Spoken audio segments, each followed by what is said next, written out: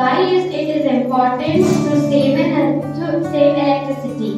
Why shouldn't we leave all our lights and applications on all the time and use as much energy as we feel like? Well, there are two main reasons to conserve energy. Environment. The way we use energy has a direct effect on the environment. The less electricity we consume, the less toxic fumes will be released by power plants.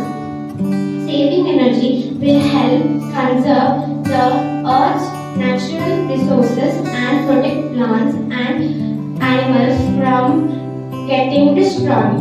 As a result, the world becomes healthier and happier. Second, money.